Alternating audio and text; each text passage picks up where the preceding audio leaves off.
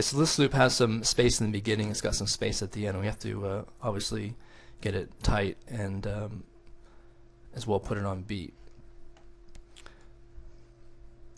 Now what the manual suggests is that you double click, put a new warp marker, and then move it to the beginning.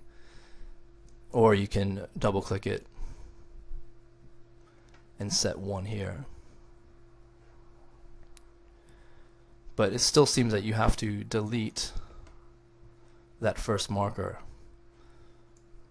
and then trim it. The way I think it's a little bit easier is this. We already have our first marker here. We just need to move this over to it to line it up. So again, I'm going to use that shift trick where I hold shift. Now I can move the waveform in relation to that marker and just line it right up. I don't have to create a new marker, I don't have to delete this marker. That seems at this point the easiest way. Now we also need to get this dead space out of the end. I've got a marker at the very end here that's automatically created to the far right top, so I'm just going to get rid of that. And now I need to change the tempo to match this, along with changing the length. Now I know this loop's a 2-bar loop, so I'm going to put in 2 bars. And you can see that it doesn't quite fit, so obviously the sequence tempo BPM is not what this loop is. Now right now I can't access it until I click on my warp marker, and then you can see that this box becomes operable. And then it's just a matter of moving that up and down to get it right. Obviously you need to adjust that very slightly. If you hold the control key, you can do smaller movements, and you're going to have to listen to the loop to hear how it loops around the end.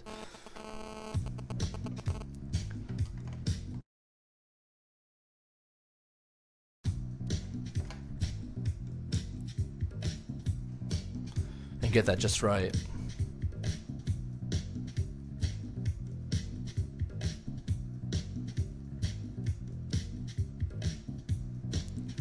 Now it's sounding a bit more smooth. And now of course we can go in and we can add in markers to time this if we need to. But that's how you get rid of space in the beginning and this is going to be similar to how I'm going to warp a full track. But the key really here for me is using the shift on the markers. Until I discovered that, I wasn't having that great of a time with it. But that really changed things because it seems more like the old way, but you have all of the new features as well. So let me bring up a full track.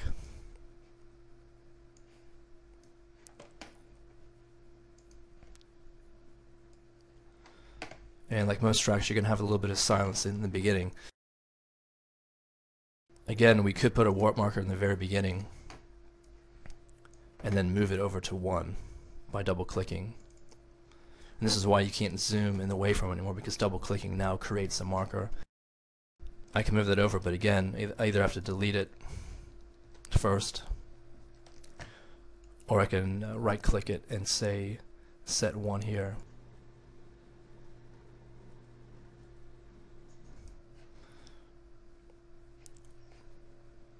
But then I still have to move this over, and I'm going to go ahead and delete that.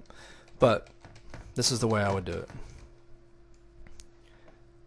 Instead of having to do all those steps, again, just hold shift and drag it until it's on, and there you go. It takes 2 seconds, and this is as fast as it used to be in 7 and previous. You know, you could warp a track in 5-10 seconds as long as it didn't have any problems.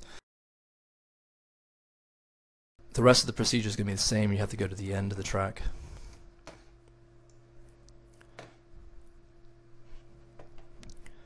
Let me go ahead and I'm going to click the first warp marker again so I can set the tempo, which I already know what the tempo is, but like most tracks it's going to probably be slightly off at the very end, which you can see here. Again, we'll make a new transient. Sorry, I'm going to make a new warp marker and then drag it over.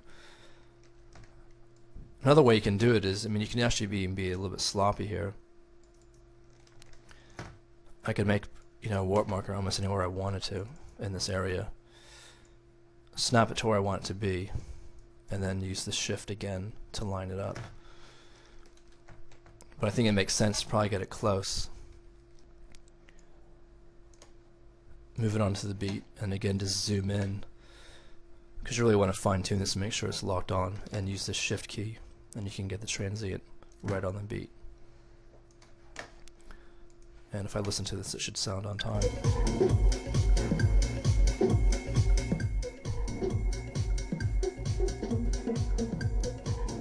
And it's fine. So those are the basics. That's going to get you probably working a little bit quicker. Even if you just started live, it might be a bit counterintuitive. But definitely check out the shift trick. I looked at the manual about 3 times in the warping section. I couldn't find it in reference to adjusting the waveform on it in relation to a warp marker.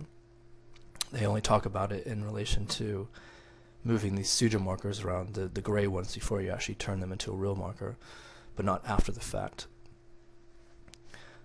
Hope you enjoy the video, and I'll have some more on the other features coming up soon. Bye.